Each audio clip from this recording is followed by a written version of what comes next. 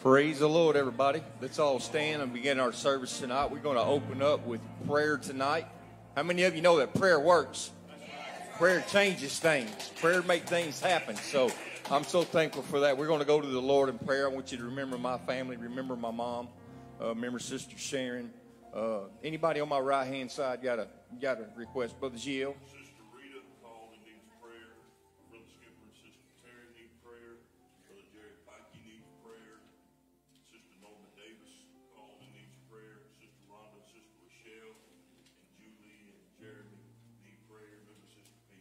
Okay, all right. Sister Crystal? My sister's pulled a muscle in her back, and she hasn't been able to walk very well, so she needs a lot of prayers. Okay, all right. Kai?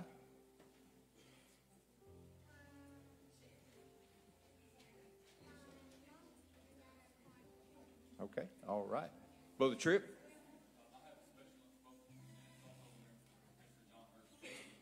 Okay. Sister Heidi?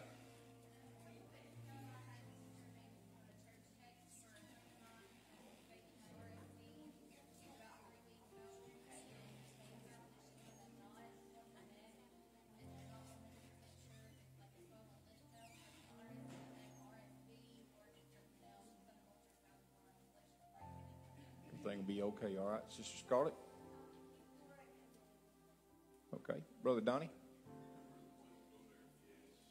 Okay. Remember the bill go there, family. Middle section?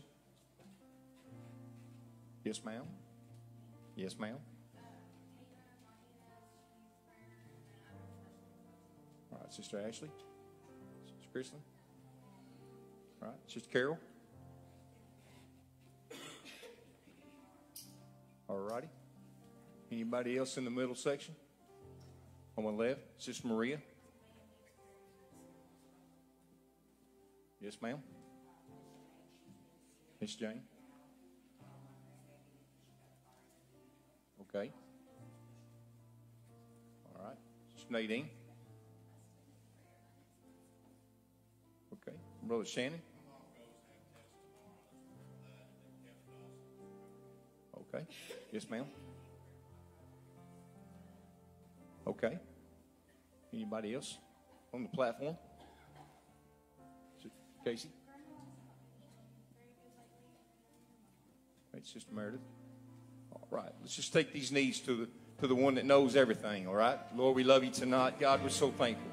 Lord, we ask you, God, to reach down, Lord, and meet these needs according to your will, God. We release faith in this place, God, knowing you're a healer, you're a deliverer, God, you're our Savior, Lord. God, we pray for those prodigals that's walked away from you, God. Those that need healing in their body tonight, God. Lord, reach down, Lord, and we pray that your will be done in each and every one of them, God. But Lord, we unite tonight in prayer, God, believing, God, that you are, God, and you are a rewarder of them that diligently seek you. God, we pray that your will be done, Lord. In Jesus' name I pray. In Jesus' name I pray tonight. Hallelujah. Thank you, Lord. Thank you, Lord. Thank you, Lord. Thank you, Lord.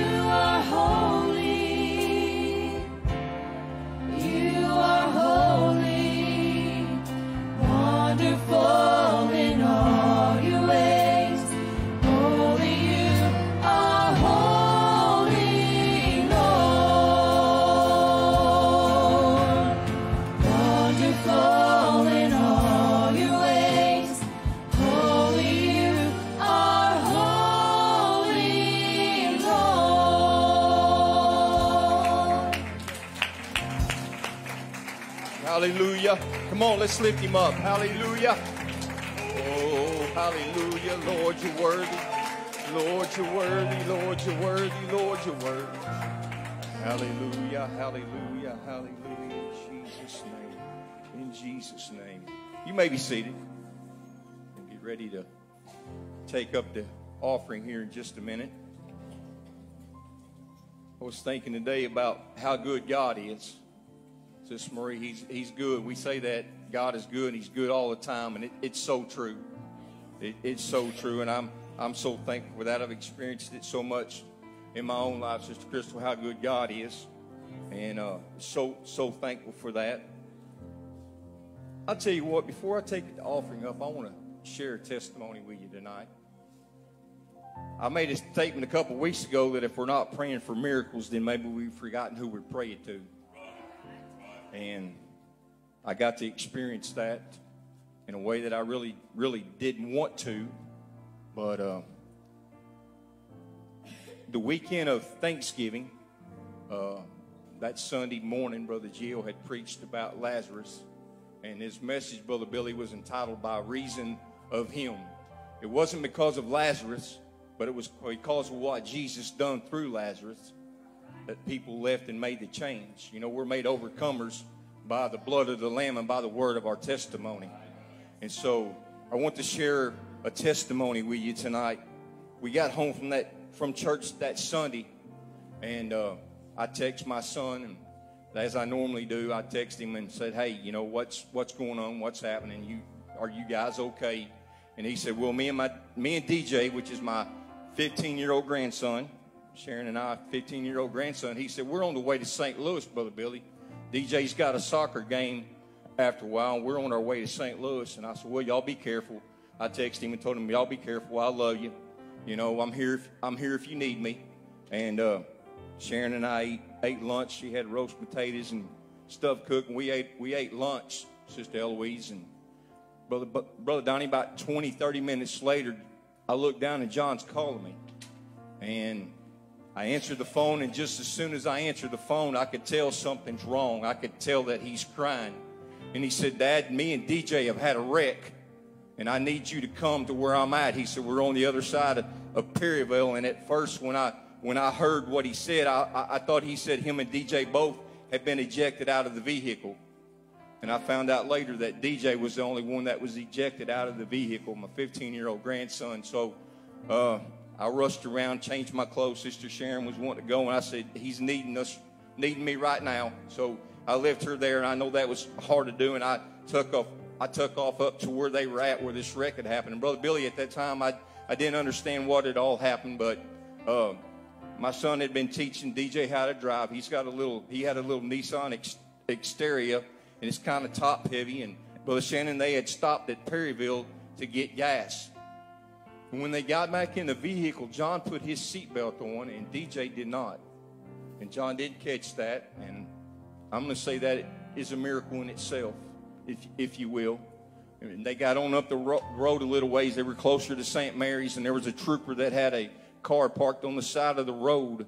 And John told DJ, he said, "Son, you're going to have to get over." DJ's driving. He said, "You're going to have to get over." And DJ was trying to get over, and there was a car behind him, and there was a car here. Traffic was just horrible that weekend especially. And so as he tried to get back over one last time, he jerked the wheel, and when he jerked the wheel, the car wrecked. The vehicle flipped, and about the same time the wreck happened, one of their best friends, John's best friend and DJ's best friend, it was a dad and a son. They were on their way back from St. Louis on the opposite side of the interstate, and they seen John standing out there, so they stopped about the same time this wreck had taken place. And Braden, which is DJ's best friend, had got out, run across the interstate, and tried to run over there where they were at. Well, John told me, he said, "Dad, when I came to," he said, "I was still trapped within the vehicle." He said, "I had my seatbelt on, and he said, I don't know how I got out." He said, "But I knew that I had to find DJ." And he said, when I finally got out of the vehicle and got to where I could, he said everything was like in slow motion. I think he took a blow to the head. He said DJ was laying in the interstate. and DJ had blood coming out of his ear.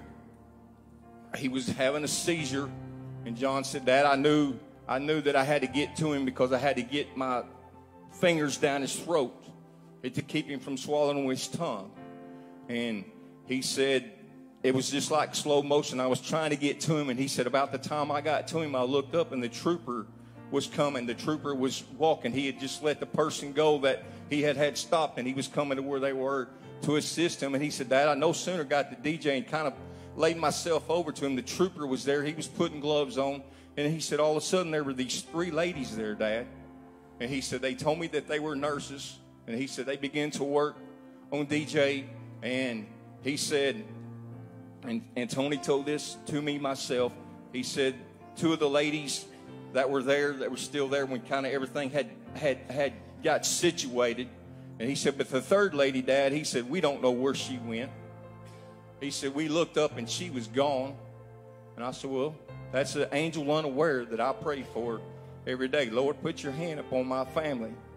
And so they called the helicopter in, and they had to air evac DJ to St. Louis Children's Hospital.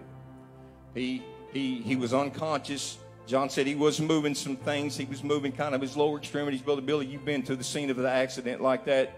Somehow or another, he had got ejected out of that vehicle. I don't know if it was out the side window. I know it wasn't out the windshield, but he was wound up in the middle of the interstate. And that is a miracle in itself, folks, to think that he wound up in the middle of that interstate and nobody ran over him, nobody hit him, none of that took place.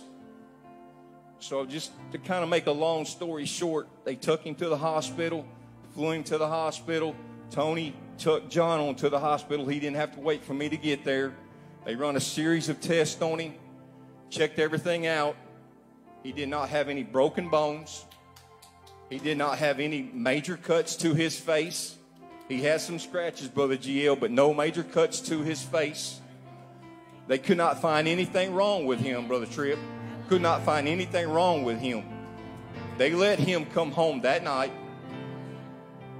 He was back at school Wednesday. If you got those pictures, this is a couple of pictures of the vehicle. I'm talking about the goodness of God. I'm talking about the protecting hand of God. I'm talking about a series of miracles that God performed along the way while this was happening, that he kept his hand on my grandson. And not only my grandson, my son. It could have been fatal for both of them.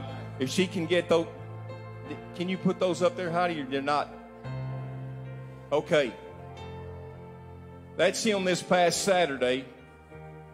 Nothing wrong with him. No scratches, no scars, no nothing. And I want to thank the Lord for that tonight. I want you to rejoice with me. I want you to rejoice with me about the goodness of God.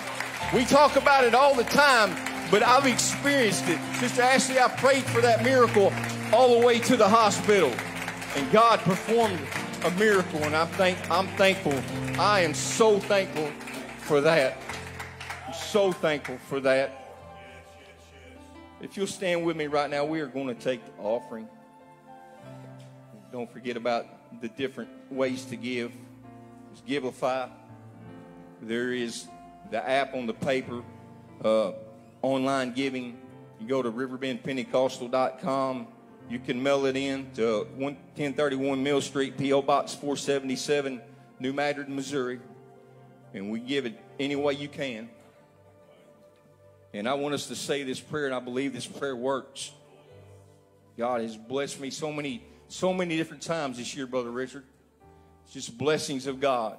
Repeat after me. Upon the authority of your word, I have given, and it shall be given unto me. Pressed down, shaken together, and running over. I am a tither, and I give my offerings. I bring them today into your storehouse. Therefore the enemy is rebuked, the curse is broken, and I live under an open heaven. You pour out upon me such a blessing, there's not enough room to receive it. We receive jobs and better jobs, raises and bonuses, sales and commission, benefits and settlements, estates and inheritance, interest and income, rebates and return, checks in the mail, gifts and surprises, bills paid off, debts demolished, and royalties received. My whole family's saved and serving God in perfect health and abundance. walking in divine favor and blessing. I am blessed going in, and I'm blessed going out. And all that I do will prosper in Jesus' name. Amen. Sister Manny, give me 1 minute. I forgot part of this story, folks. It is awesome. The next day, Tony, which was John's friend, had taken one of the ladies' names down, one of the nurses' names down, and he texted her and he told her that, he said, and nothing was said about God. He said, miraculously, DJ got to come home from the hospital, said everything was all right. And John had told me that this lady, she was a nurse, she got down in the interstate and she laid by DJ. And she sent this text back and she told Tony, she said, I thank God for that. She said, I laid down and I prayed for him, and he was a trooper. And she said, the Holy Spirit spoke to me, and she said, the Holy Spirit told me to look in my rearview mirror. And she said, when I looked in my rearview mirror, she said, I know that car flipped at least 4 times. That's how God works. Nothing was said about it. This lady said, the Holy Spirit told me to look in my rearview mirror, and she was able to hear him and to go help my grandson. And I thank the Lord for that. Bring your offering to the front. Thank you.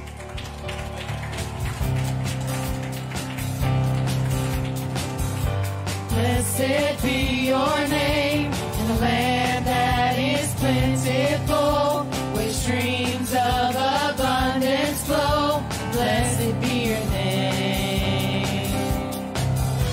Blessed be your name when found in the desert place.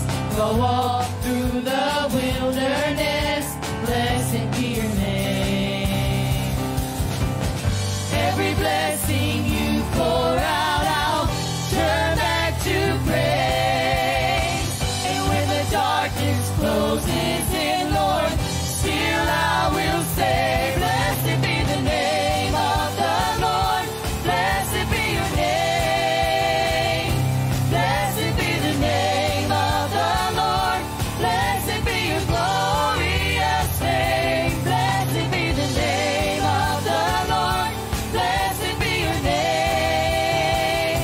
Blessed be the name of the Lord. Blessed be your glorious name. Blessed be your name when the sun's shining down on me, when the world's all as it should be. Blessed be your name. Blessed be your name on the road marked with suffering, pillars made in the offering. Blessed be your name. Every blessing you pour out, I'll turn back to praise. And when the darkness closes in, Lord, still I will say, blessed be the name of the Lord. Blessed be your name.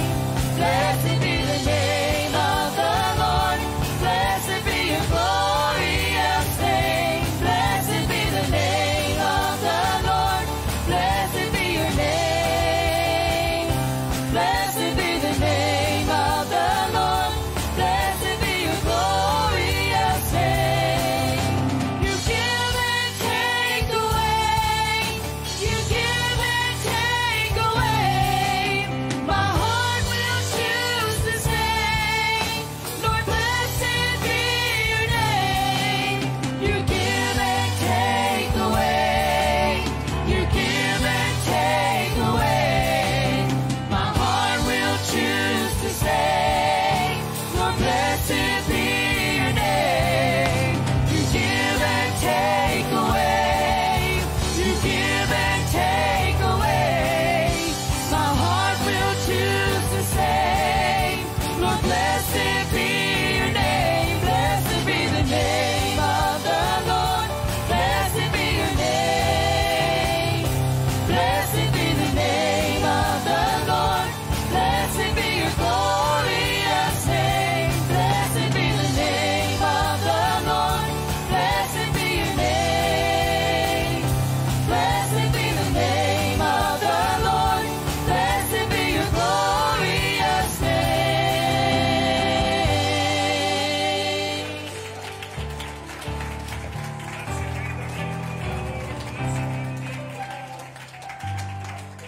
Thank you, Lord. Thank you, Lord. You may be seated. Praise God. Praise God. Riverbend kids, you gather up at the front. Praise God. Love to see the excitement on all their faces. Ready to go. Praise God. Praise God.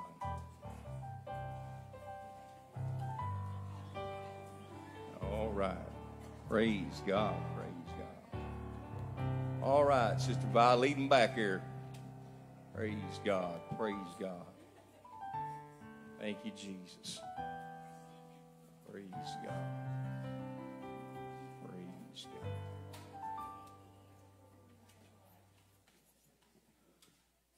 All right, Riverbend Ignited. You're dismissed to go to your class.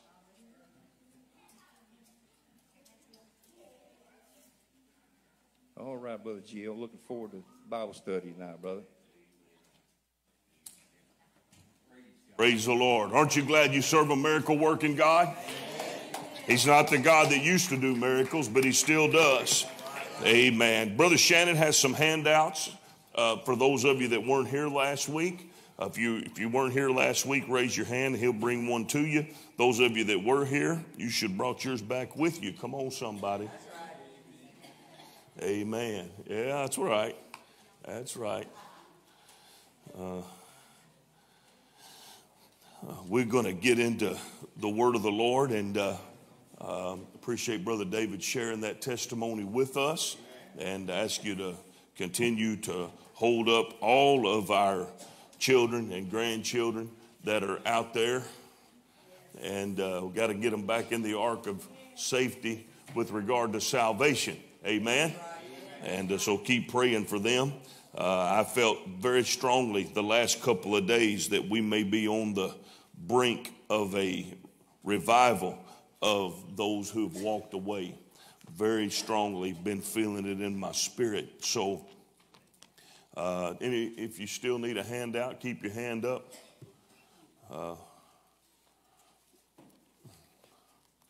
And if we run out, we'll have to get some more run off. But it is the same exact handout from last week. And while he's finishing those, how many have had the teaching of the bait of Satan / elements, as far as about how we deal with our emotions, and because it all is woven together? How many of you have had to put your money where your mouth is over the last couple of 3 weeks? I'll tell you, I just tell you like this, I think the Lord made opportunities for me to have to do it. I do. I feel like the Lord has made it happen, because we got to put this into action.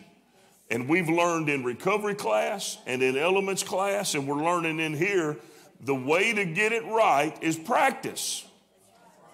Somewhere along the line, in this relationship with God, people have a mentality that if you try and fail, just give up.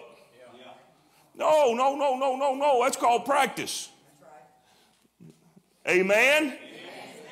And we're all on board with that. We're going to help people get better, aren't we? We're certainly not going to be a part of the damnation that spews out of the mouth of hell. We don't damn people. We don't condemn people. That doesn't come from the Lord. So, let's review just a little bit. I want to try to stay on focus tonight, because we're going to cover chapter 3 and chapter 4. They go together, and I want to try to stay on focus. But I'll tell you, I got a couple of messages that I want to hopefully will get received tonight. Luke 17, then said he unto his disciples, it is impossible but that offenses will come. We got that settled. You are going to run into things that have the potential to offend you all the time. But woe unto him through whom they come. It were better for him that a millstone, that's a big old heavy brick, would hang about his neck and he cast into the sea, than he should offend one of these little ones. Take heed to yourselves. If thy brother trespass against thee, rebuke him, which simply means, hey, let him know that he did something.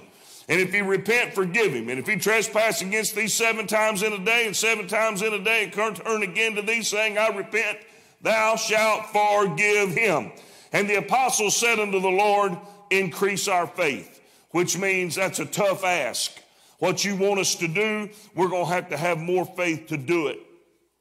The message is not relegated only to if somebody trespasses against you, rebuke him, forgive him, da-da-da-da-da. But the message is learn to handle the offense rather than let the offense handle you.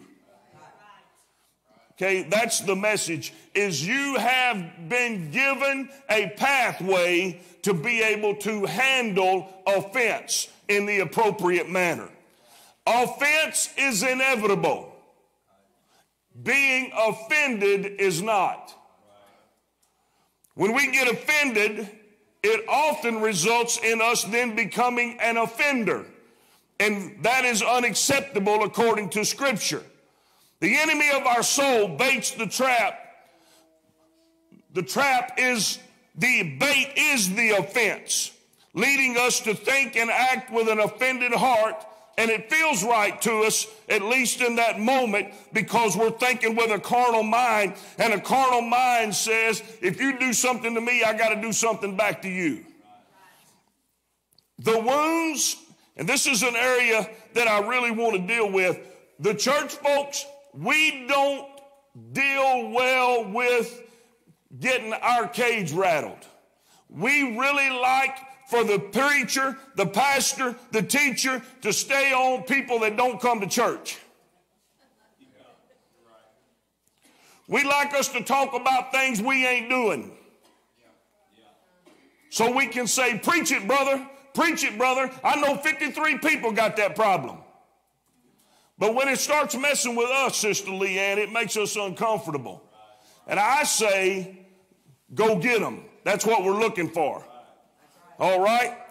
The wounds and hurts of being offended have long hindered many from finding their true destiny and their true calling in Jesus Christ. Now, all offended people can be placed into two categories. Those who have actually suffered offense and those who believe they have. Going through the fire of offense is an avenue that the Lord uses to perfect us. We're going to deal with that tonight. One of the signs of the end time is that many shall be offended. And on the wings of offense, they will betray one another, and betrayal opens the door of hatred. I heard today and watched a little bit of John Bevere talking about this, and he added a little tidbit I'm going to give you that's not renewed. But he said, if you even feel anything for somebody, you're probably not into hatred. Hatred is when you just absolutely don't care. Period. They fall off the face of the earth and you don't care anymore. That's hatred. That's a scary place to be. But when we get offended, betray one another, and hate one another, the very next scripture tells us that it opens the door for false prophets to rise up, because our perception becomes skewed when we view through the lens of being offended. And how many people have you heard over the years got to quit going to church or switch churches or go find something different because somebody offended them? And then you'll go, well, I don't believe. You begin to question everything when you look through the lens of offense. But when we understand the love of God, it frees us from the bondage of being gratified by those we love, because we're satisfied with planting and watering seeds. And the bondage we've been under is that love is somehow supposed to have a reciprocity agreement with it. Now, what I mean by that is, if you love somebody, they're supposed to love you back the same way, not with the love of God. The love of God is not contingent upon them reciprocating that love. All right? And I told you when it comes Christmas time, if God tells you to buy something for somebody, buy it for them. And if you're the one that gets something bought for you, don't go in there in the closet and change the name on a present and bring it out like you bought something for them. Because you feel ashamed. Y'all know what I'm talking about? We got to learn to let somebody bless you without feeling like we're in some kind of cotton picking competition. And that is just simply a microcosm of this true thing, is just learn to love people. And don't get a mentality that says, well, I love you, so you're supposed to do this for me. It's not the way it works in the love of God. It's not the way it works. When we are offended, we build walls to keep the offenders out, which ultimately leads to keeping everybody out, including God, and we have become prisoner of our own low expectations. The offense is the bait of Satan. It is what the trap is baited with. He wants to kill, steal, and destroy. And the avenue by which he does that is the opportunity to be offended. We will learn to not only handle offense in a godly manner, but to view offense through the knowledge that God is in control and God is on the throne, and that there is nothing, I'm going to touch this again in a minute, but there is nothing that the enemy can do or any other human being can do or any spirit can do to derail the will of God for your life. Now, let's move to the bait of Satan, part 3, which is going to be, thank you, brother, chapters 3 and 4. Well, I did good on that review. Last time it took about 35 or 40 minutes. We're going to focus tonight on those who have been genuinely mistreated. I felt it in elements. I feel it again now. I feel very focused, very confident that there are people in this room and there are people watching us online who God wants to heal you through this lesson. But there's some folks in particular tonight that God wants to minister to you. Those who have been genuinely mistreated, those who really have had the opportunity to be offended. The title of this chapter was, How Could This Happen to Me? And I put in parentheses, I have a right to be offended. The dream becomes a nightmare. Genesis 37 through 48. We learn of the story of a man named Joseph. He was the second youngest of his brothers, the firstborn of his father's favorite wife. It's a story you'll have to learn for yourself. Don't have time to get into tonight, but he was the favored son of his father Jacob. And his father didn't make any pretense that Joseph was not his favorite. And he put the cherry on top of that, so to speak, was a coat of many colors, a multicolored coat that he had made for him, which without delving into it a lot, Brother David, it was of great value. Anything that was a color was great value, but to be multicolored denotes a great lot of work and effort and energy. It was very high valued. He was the favored son. And the hand of the Lord was on the favored son, even though he was a little bit of a dum-dum. And so he has a couple of dreams. And one of his dreams is that he and his brothers were all sheaves of grain, which is you gather up a bunch of wheat, you tie it up with a piece of twine, and they would stand up, and it kind of got sprouts up at the top. And he said, in my dream, your sheaves bowed down to my sheaf. And then he had another dream when they were him, brothers and his father and mother were the sun, the moon, and the stars, and they all bowed down to it. And the thing about young whippersnapper Joseph is he could not wait to go tell them what he dreamed about them. I want you to think about this just for a minute. Young and immature, hand of God is upon him, but he ain't perfect yet. What do you think? He knows they don't like him. All right? He has these dreams. Why do you think he told them? He's putting them in their place. He has an idea. I want you to lock onto this. He has an idea of what that dream means. One day, I'm going to be the boss. Okay?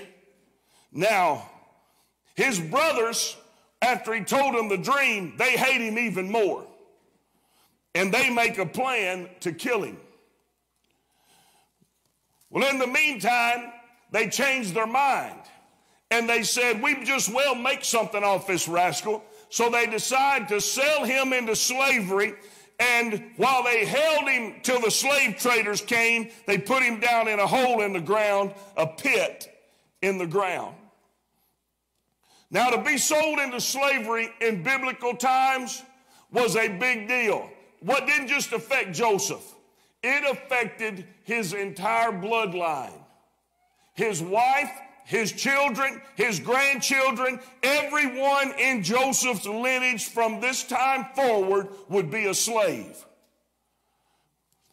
It was in effect obliterating Joseph's identity as a son of Jacob while allowing him to live. One person said it's probably a fate worse than death, as Joseph went from most favored son to slave, and it would become his legacy. But he's sold to Potiphar, who is one of Pharaoh's chief army men, for lack of a better word. He's sold to a man named Potiphar, and God blesses him in Potiphar's house. So he's sold as a slave. But it's not very long. I feel the Holy Ghost right now, so I want you to please hear me because I'm about to minister to somebody, and I've never thought of this before. May turn into a little bit of Sunday preaching in here in a minute, but I want you to let the word minister to you. He was sold to Potiphar. So he went to work as a house slave for this man named Potiphar. But the hand of God was upon him in Potiphar's house. And it's not very long, Brother David, till he is the main man in Potiphar's house, second only to Potiphar. And Potiphar trusts him with everything in his house. But here's the deal. Joseph is so blessed, Potiphar's wife gets a hankering to get with him.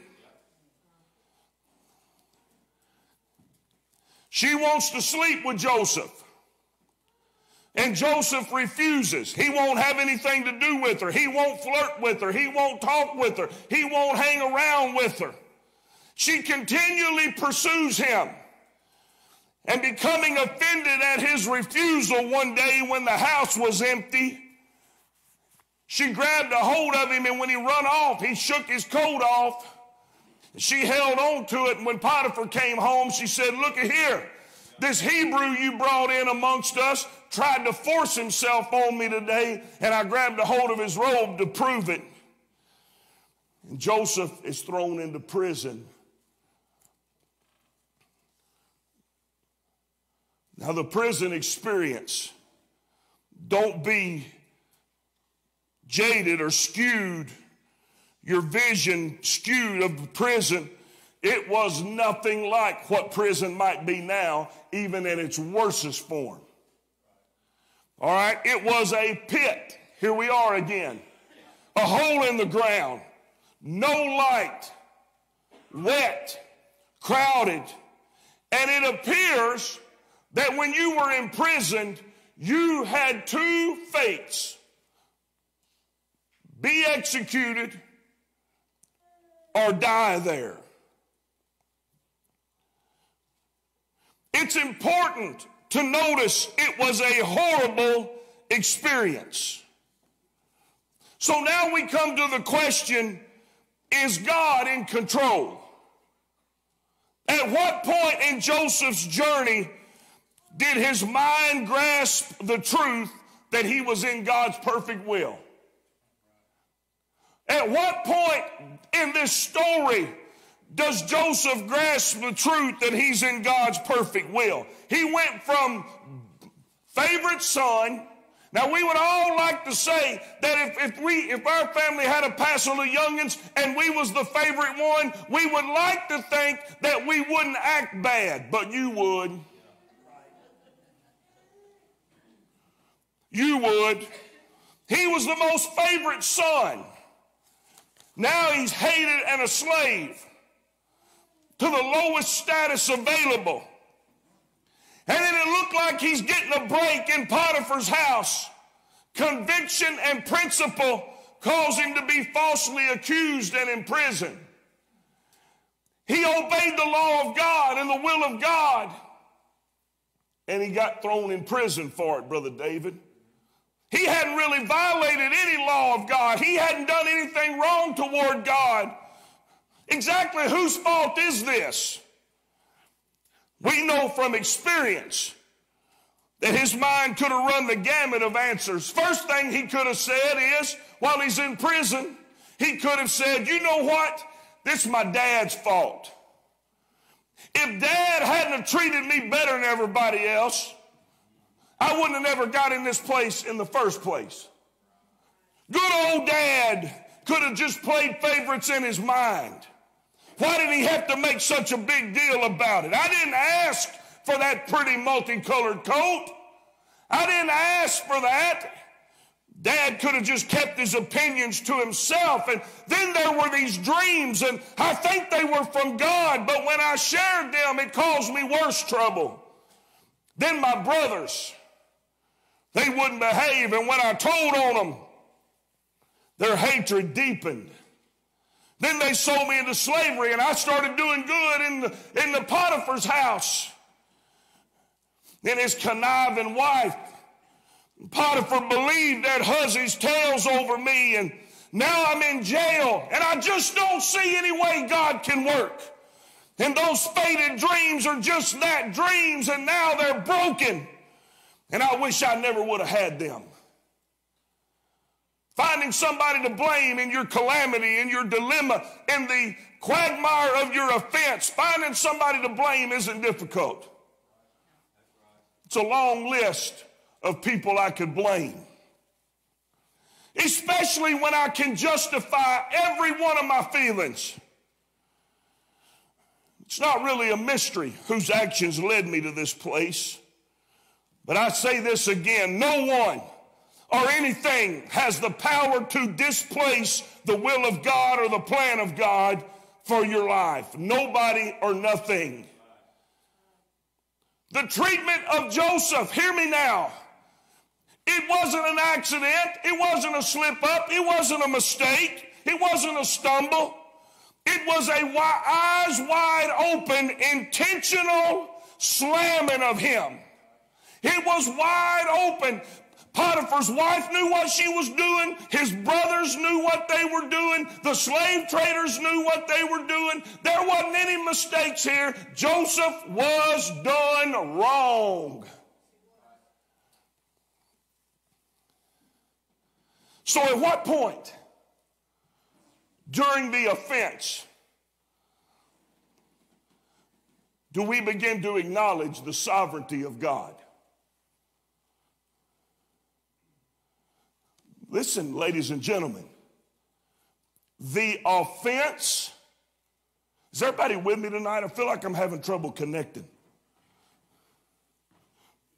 The offense had to do its job without Joseph becoming offended. I'm going to say that again. The offense had to work. There was a purpose for it. And it had to work without Joseph getting offended. Because if he gets offended, Brother Terrence, it waylays everything in God's plan. Come on now, y'all got to get with me. So are you kind of like saying, like, if he were to get offended, then he would retaliate like in like the carnal mind? Absolutely. And he'd be, and God's plan would be derailed. That makes sense. I can see that. Okay, God's got a plan, Brother David. Oh my goodness. We're looking at Jesus Christ. We're looking at the Savior of the whole world. Eternity depends on Joseph going through all of this. Oh, I feel the Holy Ghost right now. I hope that there's some going on in our minds right now and say, reckon that stuff I went through, God might have had a purpose in it. And you know what, Brother Blake? I didn't handle it so good.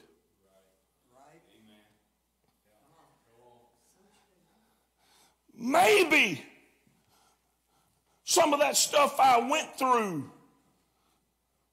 God had a purpose in it. And I'm on. Brother David, he could not get offended. But he had to go through all of that, or he couldn't be who God wanted him to be. So look at here. I'm about to minister to you. I'm going to minister to you. I've never seen this before in my life. Let's talk just a minute. Could it get any worse? Could it get any worse? He's in prison. Well, guess what happens in prison?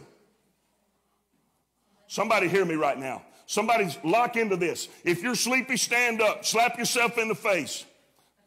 Don't drink coffee. Don't zone out on me. He's in prison.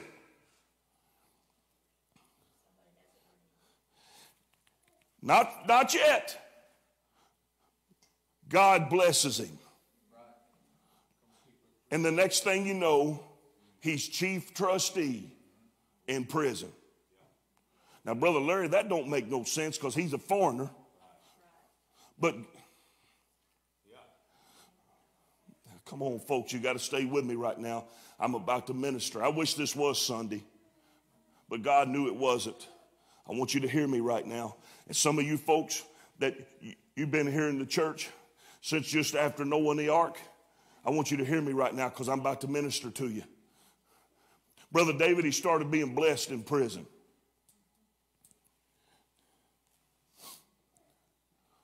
I said he started being blessed in prison.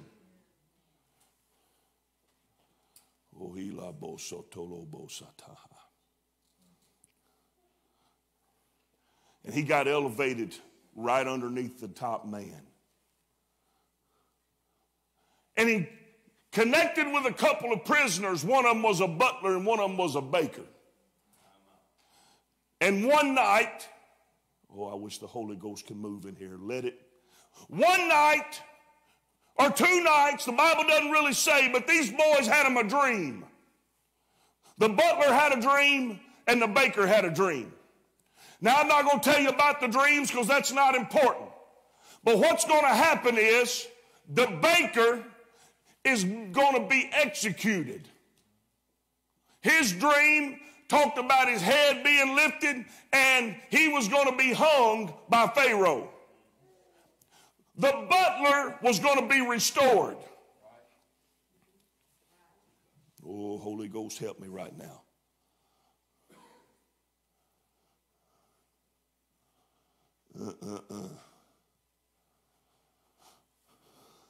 When the butler is packing up his stuff to leave, theoretically, Joseph says, oh, don't forget me when you get there. Now, Brother Larry, I want you to think about this just for a minute. Joseph was doing in prison the very thing God was going to use him through when he got in the palace.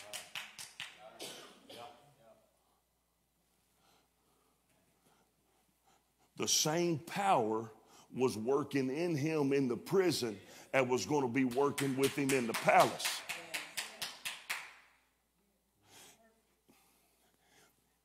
He got forgot in prison for 2 years. Now hear me now. Brother Terrence, He's been thrown in jail and now God's blessed him. There is a place, I want you to hear me right now. There is a place where Joseph can decide, I must be in the perfect will of God.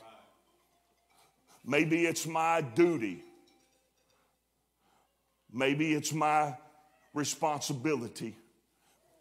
I've been mistreated everywhere I've ever been. Nowhere lower that I can go. Maybe I'll just, somebody hear the Holy Ghost right now. Maybe I'll just stay here in jail. God's blessing me.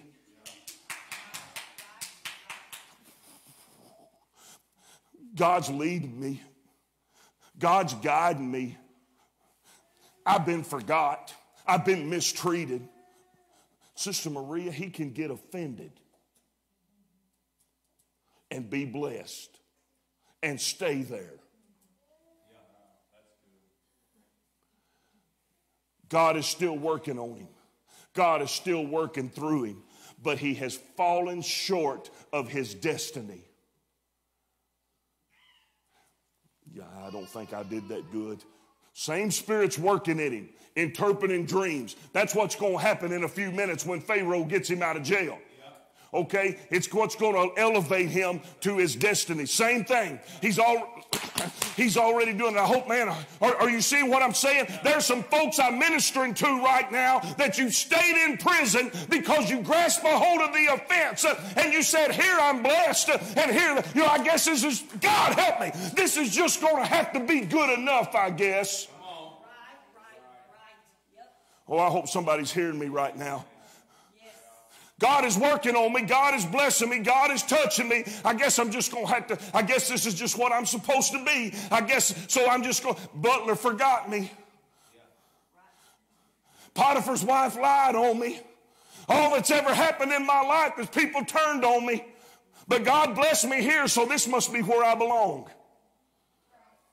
Are y'all seeing this picture? Sister Maria, there are people under the sound of my voice right now that connect with what I'm saying. You were never meant to fulfill your destiny in prison. You were never meant to fulfill what God had for you in prison, but you could not hold out.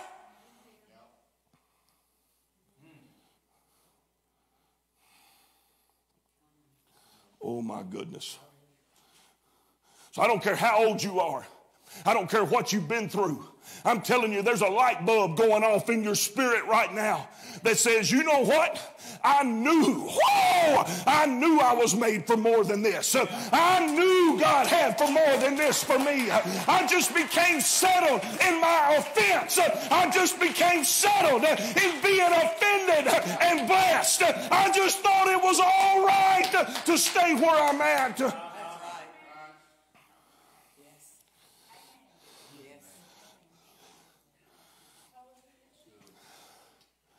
Oh, I felt it so strong in my spirit, Brother David. I feel so. Is that clear? Is that clear? That we've stayed in bondage. God used him he didn't use him any different. No different. But Joseph didn't get to fulfill. He would not have fulfilled what God sent him there for if he would have got offended.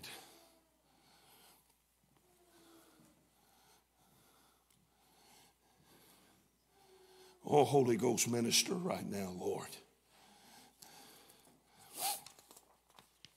Is everybody with me? Does that make sense? Does that make sense? I want it so bad to get in. To get in. I hope to goodness, I'm not being ugly, but I hope there's some people here that you go home and you just expect to go through your routine and you lay down in your bed and you lay awake all night long with that thought reverberating in your spirit. I was blessed in prison. I was used in prison, and I got used to it. And I accepted it. And I just decided to embrace the offense. But the Holy Ghost sent the preacher by today to tell me he ain't done with me. That the destiny remains the same. that the calling remains the same. And yes, you've been blessed locked up. You've been blessed in prison, but there's a palace waiting on you. There's a destiny waiting on you. There's a fulfillment waiting on you. No. Listen to me. Your family is waiting on you.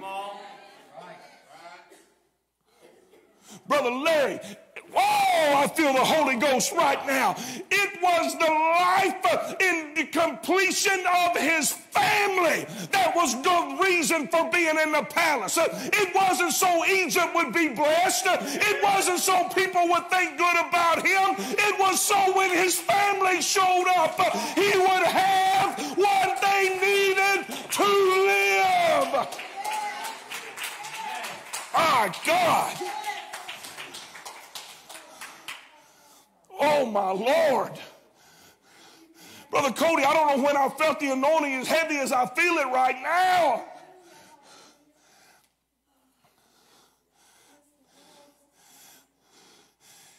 It ain't all about you. That's why, and I don't have it in my notes, but Genesis chapter number 50. Genesis chapter number 50. In verse number 19 and 20, Joseph told his family, he said, but as for you, you meant evil against me.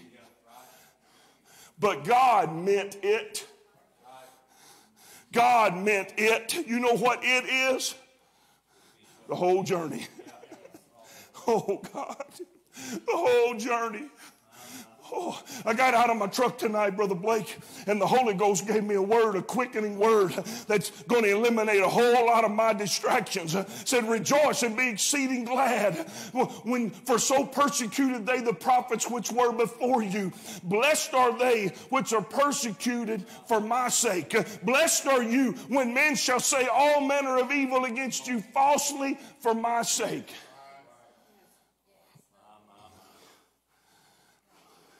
You know something, Sister Leanne? What I feel right now, it didn't come cheap. Oh, my goodness. What do you think, Brother David? I mean, I've never seen that before. I've never seen it before. They got the same anointing, the same blessing, the same operation was in him in prison. He could have embraced it and stayed there. Oh, Lord, I feel the Holy Ghost so strong, Brother Blake. God is ministering in this house right now. He's ministering in this place right now. Brother David, do you understand our whole eternity hinges on the fact that we've got to learn to handle offense the right way? It's coming. We can't get away from it. It's coming. And we have lived with it for years and we've handled it poorly.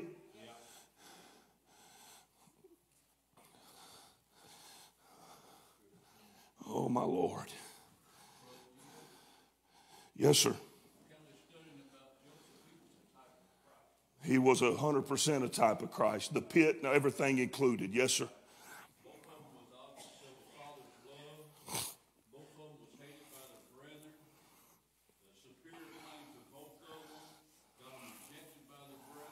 Yep.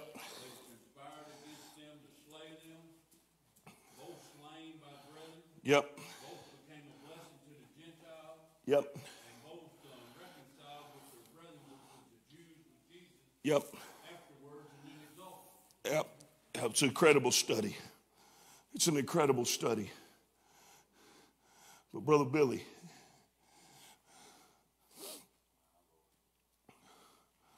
somewhere along the line, Joseph had to get in his mind, the hand of God is on me. I knew it was going to be, and it ain't felt like it for a long time. But he had to stick with it. But what that does, Brother Billy, is it lets us see. We get blinded by the fact that we know Jesus was God.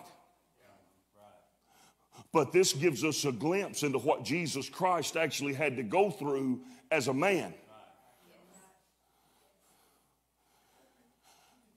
And that's why the Bible says, consider him who endured such contradiction of sinners, lest you be wearied and faint in your mind. Nobody is ever going to say, you know what, God has been so good to me, I'm going to quit going to church.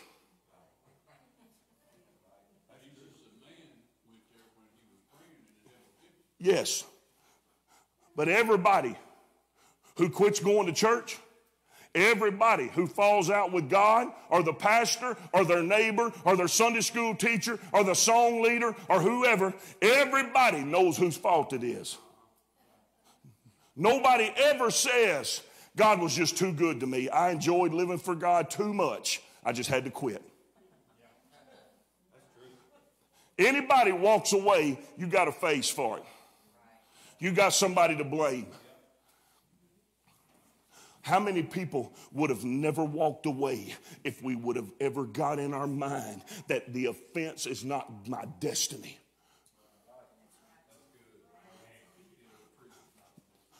Prison is not my destiny.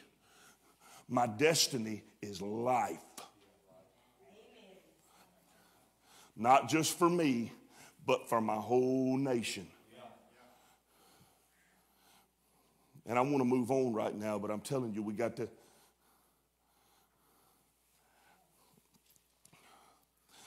get it. We got to get it. I pray for a holy forgetfulness to come on me, Brother David, not just so I can handle offense. I want to forget every one of them. Smooth, forget them. Smooth, forget them. I really want to get to the place where I can be like Jesus Christ, Brother Billy, and say, Lord, just forgive them all. And mean it from my heart, not from my lips, but from my heart. Because Joseph, I'm about to get done just with this part.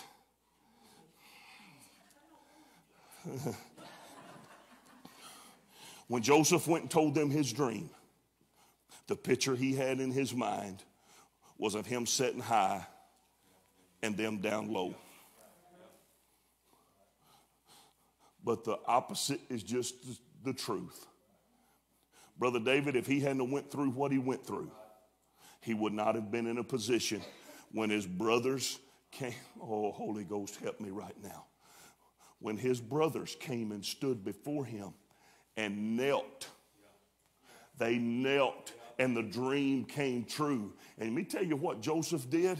Joseph had to run off in the other room, Sister Sheila, because he was overwhelmed with compassion and love. Can't nobody do you like that but Jesus Christ. Can't nobody make you like that but Jesus Christ.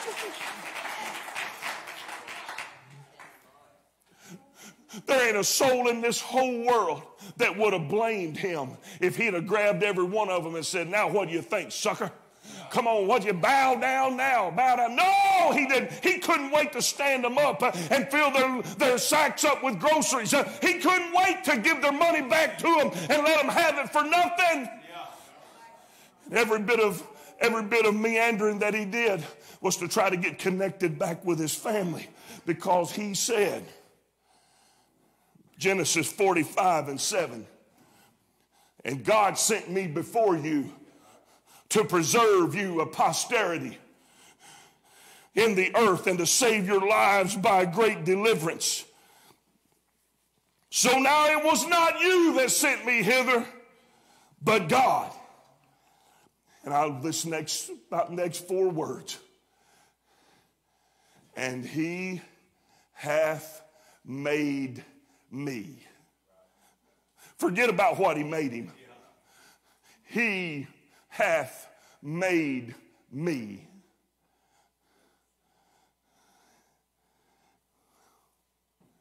He hath made me.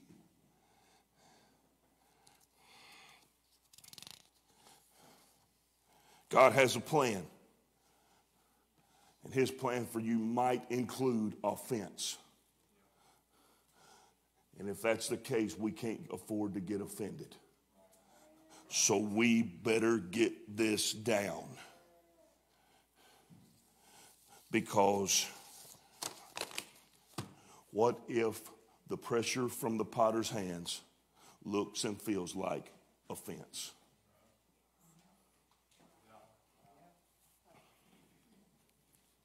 So let's move over here. Oh, goodness. Yeah, I can get through it. Here. My father. Love-hate relationship. Saul. I don't know. Hush. Saul. That gal won't listen to me when I want to talk to her. Saul fell out of favor with God. He was impatient, rebellious, stubborn, and disobedient. He pushed God to the point that God said, I'm done with you as king. And he sent Samuel to Jesse's house, and he anointed a young lad named David as king. David is anointed, blessed, and used of God. David begins to play the harp for Saul, soothing his feelings. Being away from the presence of God has caused Saul to get in a bad place, and this harp player named David, he plays for him, and Saul feels better. He's blessed. David is anointed, and it's starting to show privately and publicly. David becomes a mighty warrior. He's married to the king's daughter, eating at the king's table. One day, Saul hears the young ladies singing a song they wrote. Saul has slain his thousands. David has slain his 10,000s. Rather than a compliment and give an honor to a soldier that he raised up, Saul gets angry. And on at least 2 occasions while David was playing his harp, he threw the javelin at him and tried to kill him. And eventually he became so jealous of David that David had to flee the palace. David is lost because it seemed like he was anointed. God made a place for him in the palace, but now all of a sudden he's on the run and living in the wilderness in caves and pits. He's no longer welcome. He thought he was right on the precipice. He thought Saul is going to help me. He's going to teach me. He's going to train me for the throne, oversee my growth in fulfilling the will of God. But now he wants to kill me. To the wilderness David flees. There he lives in caves and sloughs and other hiding places, always looking over his shoulder, always on the run from Saul. One particular night, David and his men are hid in the back of the cave that Saul comes in, quite frankly, to use as a place to relieve himself, use the bathroom. And he shuts his robe to go to the bathroom, and while his robe is laying there, David reaches out and cuts off a piece of the robe. And Saul puts his clothes back on and walks out, and as he gets out, David runs out of the cave, and he says to him, "My father." It's a hopeful cry. He wants to prove how loyal he is to Saul. He wants to get things fixed so the plan of God can be restored and he can go back home and they'll continue as they are and David will continue to grow, and appears like it works.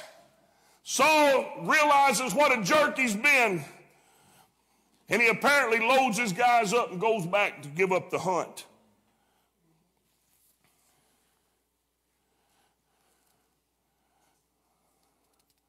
David isn't invited back to the palace, though. And after a short respite, Saul decides, again, I'm thinking I'm going to kill David. He gets 3,000 men, begins to chase him. David is doubly wounded because, Brother Terrence, he said, I let Saul know what he meant to me. I showed Saul how loyal I was to him. I had a chance to kill Saul in an undignified place. I could have killed him while he was using the bathroom. But instead, I chose to use it as a moment to show him how much I was with him, how much I stood with him. But yet now he has gone back and renewed his efforts to kill me, and I'm still on the run. It wounded David to his core. Said, Saul knows my heart, and he wants to kill me anyway. Second time, God makes it possible for David to come near Saul. He calls Saul's guards, his soldiers, and Saul himself to fall into a deep sleep. David and his loyal soldier Abishai make their way into the camp, and all of Saul's army are laying around everywhere asleep. The guards fell asleep. There's a deep sleep come upon them. And I want you to hear now what Abishai says to David. Are you ready for this? He turns to David and says, look at here. God has delivered them into your hand.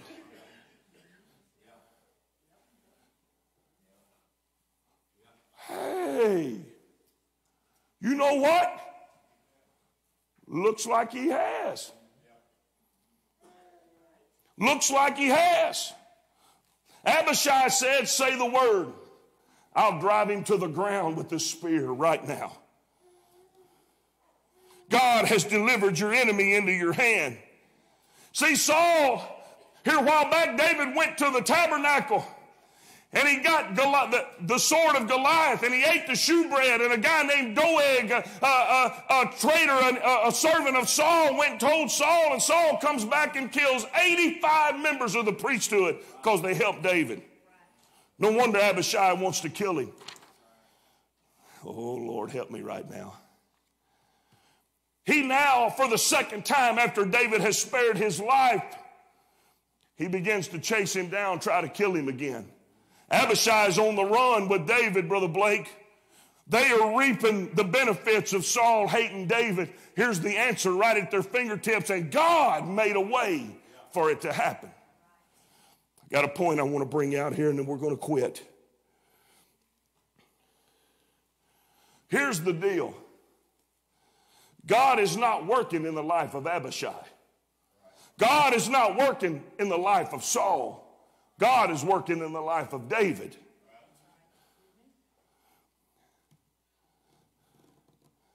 And David said to Abishai, 1 Samuel 26 and 9, destroy him not. For who can stretch forth his hand against the Lord's anointed and be guiltless? David said, furthermore, as the Lord liveth, the Lord shall smite him, or his days shall come to die, or he shall descend into battle and perish. But the Lord forbid that I should stretch forth mine hand against the Lord's anointing. I want to ask you a question. How does David know what God wants?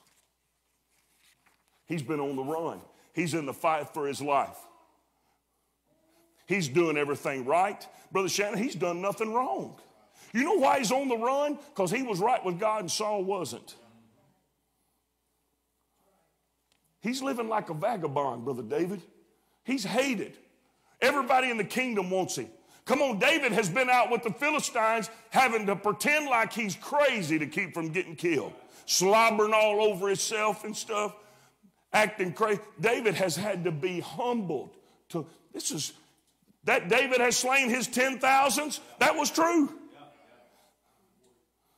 He was a mighty man. He's a giant killer. Now he's hiding in caves. And God has made a way 2 times for David to destroy Saul. And both times David has said, not a chance. He may die in battle. He may die at the hand of God. He may die an old man. But I know one way he won't die is at my hand. How does David know that? How does David know that? He's been on the run. He's been fighting for his life. He's been living every moment fearful of being caught and killed. How does he know the will of God? Rather than spending time strategizing to kill Saul, David has been spending his time seeking after God. He's been spending his time in the Word. He's been, Holy Ghost. He's come to church every Sunday. He kept on coming to church every Wednesday night. He kept on coming to prayer meeting. I feel Jesus moving in here right now. He stayed faithful in everything. He kept on pushing through. He kept on giving when he didn't have nothing to give. And when the Lord presented him with the chance to be offended, he was so established in who he was that he said, not today. Not by me. He stayed in the will of God. Though by all appearances, he was completely out of the will of man. And to everybody else, it looked like God made him a way to be justified. But Sister Maria, he didn't anoint him to be justified. He anointed him to be king. And there was no shortcut to the throne. While wading through the quagmire of the offense and the offender, God revealed his will to David regarding his own behavior.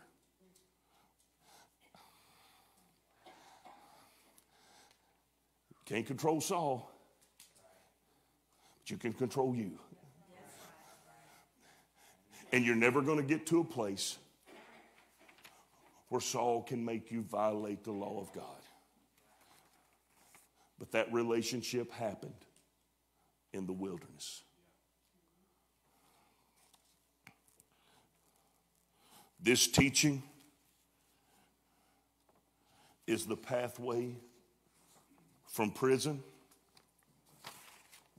This teaching is the pathway from the wilderness, from caves. This teaching is the pathway to your destiny.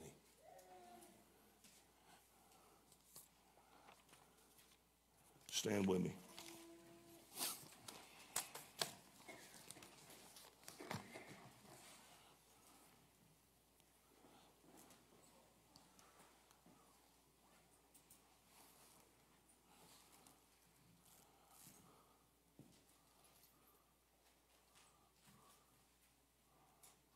Brother David, Brother Blake, sorry. That's a compliment, by the way. Be mistaken for Brother David. I want to be saved. And the old song says, above all else, I must be saved.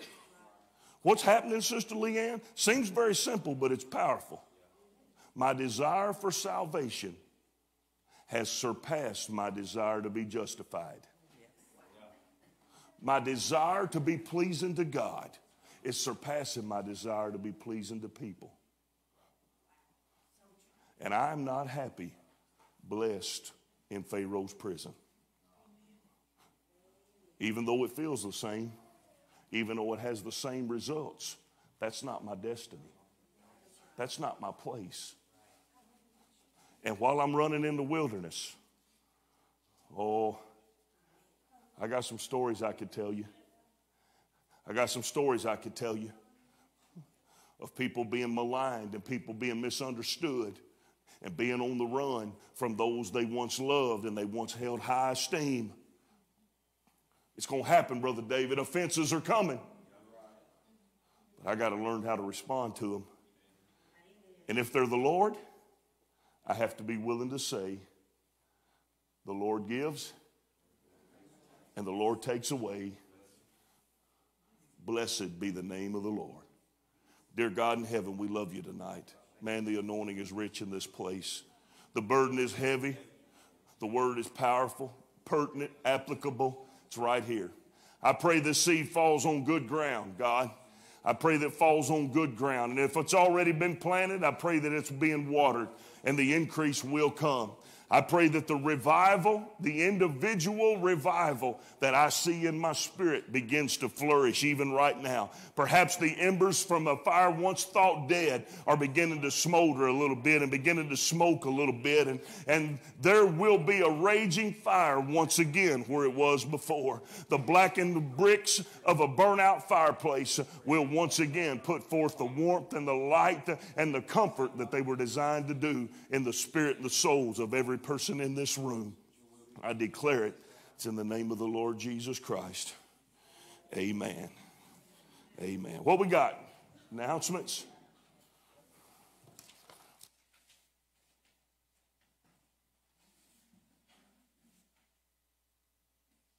Monday, December 13th at 6 p.m., the senior ladies are going to be going on the church bus to look at Christmas lights. If you'd like to go see Sister Stacy, be getting a special ornament for the annual ornament exchange between the ladies.